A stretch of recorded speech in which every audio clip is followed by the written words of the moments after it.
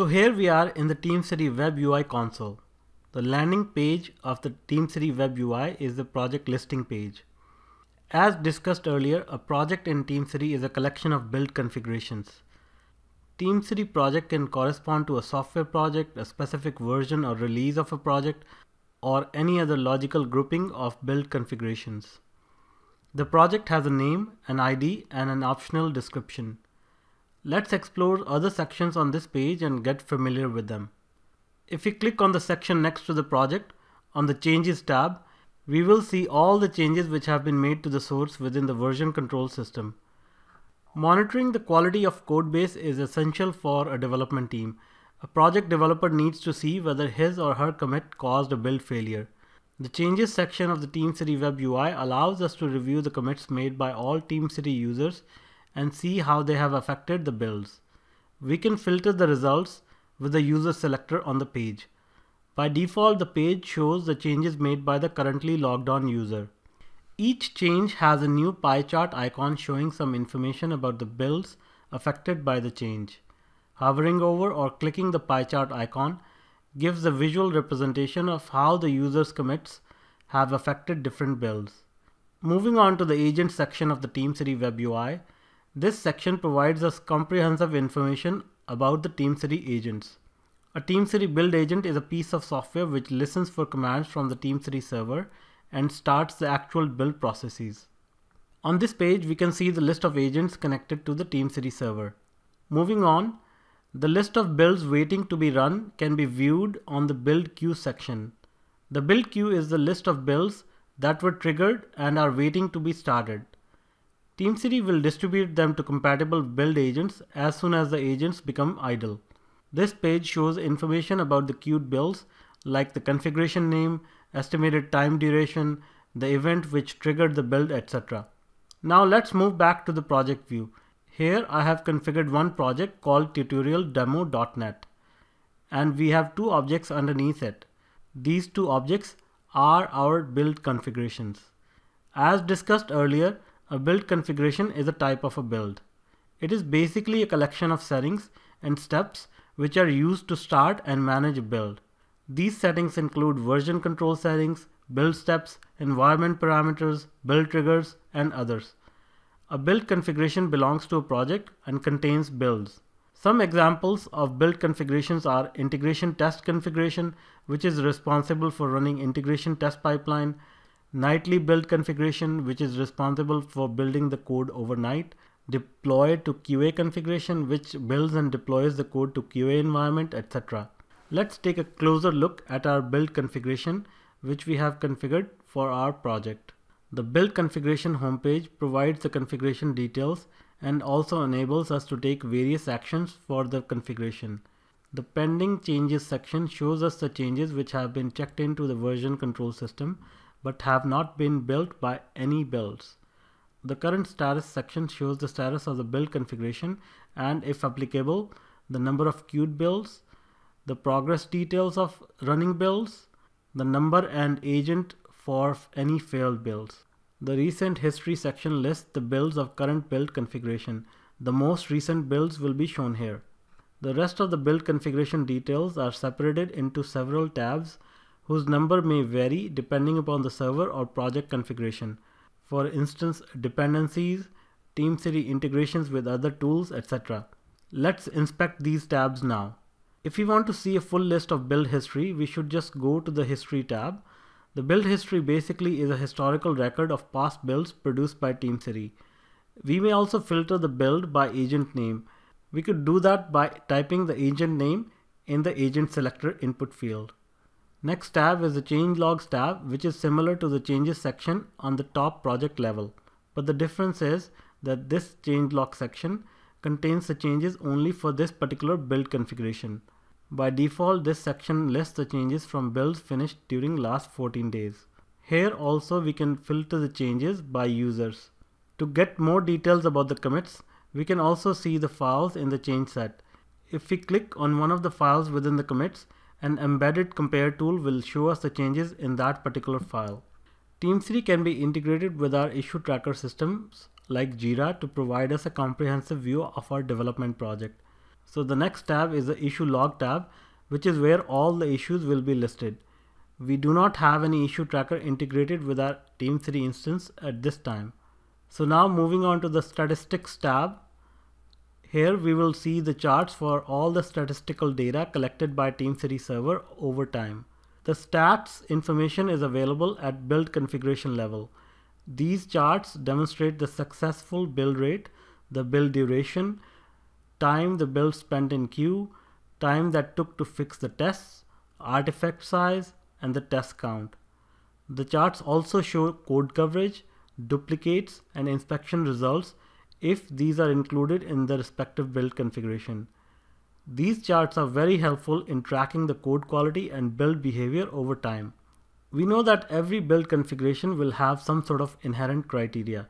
For example, for a .NET application, we require that .NET framework is installed on the build agent. Furthermore, there may be some other preferential criteria we may define for target agents. For instance, I may want certain agents in certain group to run my build because of performance or isolation reasons. So this tab for compatible agents lists the agents which meet this criteria for a particular build configuration. The next tab is the pending changes tab, which lists the changes which have been committed to the version control system but are not built by any build, and these changes are waiting to be included in the next build. The next tab is the settings tab, and it shows all the elements for the build configuration. We can change the build configuration by clicking edit here or clicking the edit configuration settings on the right upper corner. The build configuration settings have been grouped into several categories. The general settings contains the build configuration name, its ID, and optional description, etc. Let's try to edit some settings and understand them better. And by the way, if you have any confusion or need any clarifications for any of these input fields, Teamcity provides a convenient help shortcut, which is a question mark icon next to the field. Just click it and you will see a very detailed help message pop up. So this is the build number format, which is resolved and assigned to the build number when the build starts. The build number supports various substitutions which are automatically resolved by Teamcity at the time of the build. There are things like VCS revision ID, build ID, etc. This makes for a very flexible build number schemes which may come in handy for complex environments. But in general, using an incremental number is sufficient for most setups. It is still highly recommended that we ensure build numbers are unique. Here is the build counter. The build counter will increase automatically by 1 for each build. We can use the reset counter link to reset the counter value to 1, but it is not recommended that we set the build counter to a lower value once the builds are already running. It may cause a conflict in the build number for certain builds. And the next one is the artifacts path. Here we will identify what are the artifacts which are produced for this build. These artifacts will be saved somewhere in the artifacts directory on the Teamcity build agent where the build is ran. On the build options section, we can set additional options for this build configuration. Let's review these configuration options. Enable hanging build detection. By selecting this option, we can detect hanging builds. A build is considered to be hung if its runtime significantly exceeds the estimated average runtime and the build has not sent any messages since the estimation was exceeded. Teamcity has to detect average time builds run based on several builds. Thus, if we have a new build configuration, it may make sense to enable this feature after a couple of builds have run, so that Teamcity will have enough information to estimate the average runtime. Next option is allow triggering personal builds. Personal builds is a new feature introduced since Teamcity 9.1. For now, next option is enable status widget. This option enables retrieving the status and basic details of the last build in the build configuration without requiring any user authentication. Please note that this also allows getting the status of any specific build in the build configuration. However, builds cannot be listed and no other information except the build status. The status can be retrieved via the HTML status widget or via REST API. And the last option is limit the number of simultaneously running builds. Using this option, we can specify the number of builds the configuration can run simultaneously on all agents. This option helps avoid the situation when all the agents are busy with the builds of a single project. We can enter 0 to allow an unlimited number of builds to run simultaneously. Or, for instance, if we don't want 2 or more builds of this build configuration running at the same time, we will change this value to 1 so that we only have at the most one build running for this build configuration. And now we move on to the version control settings. Version control system root defines the connections to the version control system and consists of several settings. For instance, the path to the source, the username and password, and other settings. These settings define how Teamcity communicates with the version control system. In our case, our version control system is GitHub. So these settings will have a name, an ID, and the fetch URL, and we can also optionally provide a push URL if it's different from the fetch URL. We can also define the branch we want to retrieve. Besides the default branch, we can also add other branches to monitor by this build configuration. Teamcity supports several version control systems out of the box. For instance, Git, Subversion, CVS, Team Foundation Server, Star Team, ClearCase, Visual SourceIf, etc. Now let's go to the next section, which is the build step section. This is the most important section for a build configuration. These build steps here do the actual work and take actions to execute the overall build process. Each build step is represented by a build runner and provides integration with a specific build or test tool. We can add as many build steps to our build configuration as needed. For instance, we can call an AND script or a JUnit or NUnit test runner. Build steps are invoked sequentially. So we talked about build runner, and it is a very important concept in Teamcity. Build runner is a part of Teamcity that allows integration with specific build tool. For instance, Ant, MS Build, command line, etc. In a build configuration, the build runner defines how to run a build and report its results. If we click Add Build Step, here we can see a list of available build runners. So here is a list of bundled team runners which ship with Teamcity. We could extend this list by installing new plugins. Now let's get back to the build steps. In this case, I have defined 4 steps for this build configuration. The first one is a NuGet installer which installs the missing packages for this .NET application. The next one is a Visual Studio build runner which will build the application and deliver the compiled .NET assemblies. The third step is a command line build runner which just calls the batch file to do certain things. The last one is to run a unit test with MS Test. Each of the runners could be very different in terms of settings. We will look into some of them later during the demo. Once a build configuration is created, builds can be triggered manually by clicking the Run button or initiated automatically with the help of triggers. A build trigger is a rule which initiates a new build on certain events. So let's have a look at these triggers by navigating to the Triggers section. Triggers are used to add builds to the queue either when an event occurs, like version control system check-in, or periodically with some configurable interval. And Teamcity comes with several triggers. For instance, the schedule trigger, which can trigger the build on a certain schedule like daily or weekly, or a more complicated time schedule with a cron expression.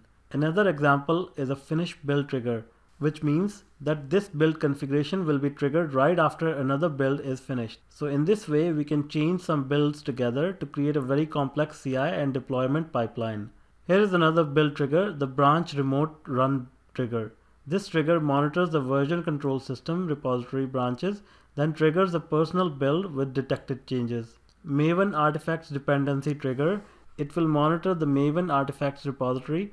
If any of the dependencies of the build configuration have been changed, then it will trigger a build. Similarly, the Maven snapshot dependency trigger. If the snapshot dependency has changed, the build will be triggered. NuGet dependency trigger. If a NuGet dependency has been changed, it will trigger a build.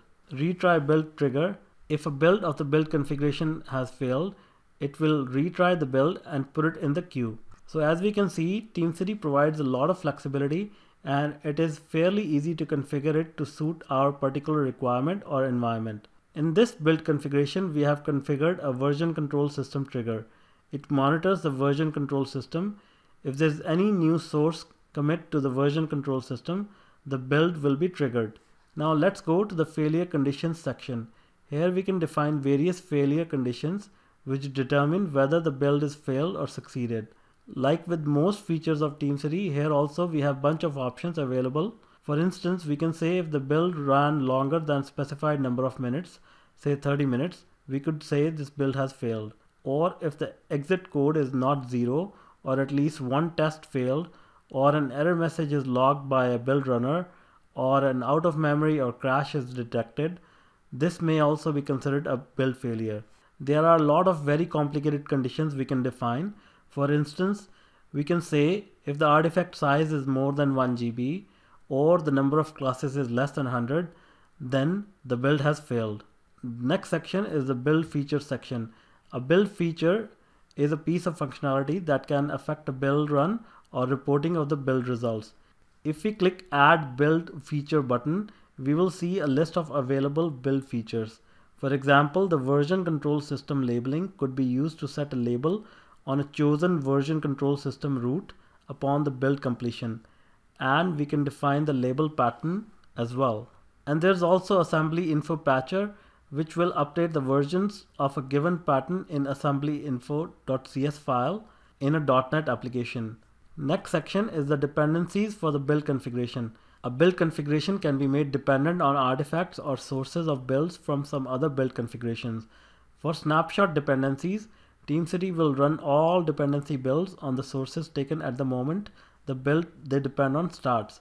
For instance, if we check this build configuration as a snapshot dependency of my tutorial 1.0.0 build configuration, then when this build is triggered, it will also cause dependency build configuration to trigger a build. For artifact dependencies, before a build is started, all the artifacts this build depends on will be downloaded and placed in their configured target location and then will be used by this particular build. Next, we go on to the parameters. Build parameters provide us with a flexible means of sharing settings and a convenient way of passing settings into a build. Build parameters are name-value pairs defined by a user or provided by Teamcity, which can be used in a build. There are three types of build parameters. Environment variables defined using env prefix. They are passed into the spawned build processes as environment variables. They will be set for all the runners. System properties defined using system.prefix are passed into build scripts of the supported runners. For instance, ant, msbuild, etc. as build tool specific variables. Configuration parameters are passed into the build and are only meant to share settings within a build configuration. And lastly, we go to the agent requirements section. We have mentioned that every build configuration has certain requirements on the build agent. By specifying agent requirements for build configuration, we can control which agents will run the builds for this particular configuration. For instance, an agent must have a certain version of .NET framework installed or a certain version of Java runtime installed. We can specify very flexible agent requirements which take into account number of configuration build parameters or properties. And the agents compatibility section shows a list of agents which are compatible and also incompatible with this configuration. So that was a whirlwind tour of major pieces of functionality and concepts within Teamcity. Teamcity obviously has many more features, but we have covered the major areas. We will be using a number of these concepts in subsequent demos. Being familiar with these concepts will certainly help us in setting up our initial CI projects within Teamcity.